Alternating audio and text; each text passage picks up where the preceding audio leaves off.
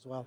Yeah, you have a lot of stuff, Rob. Yeah, it all started with a video name tag, and it's a little 2.8-inch organic LED. What's unusual about it is that it's not a backlit screen. It's organic matter that creates this, so it's unaffected like a normal LCD would be with lighting and normal situation.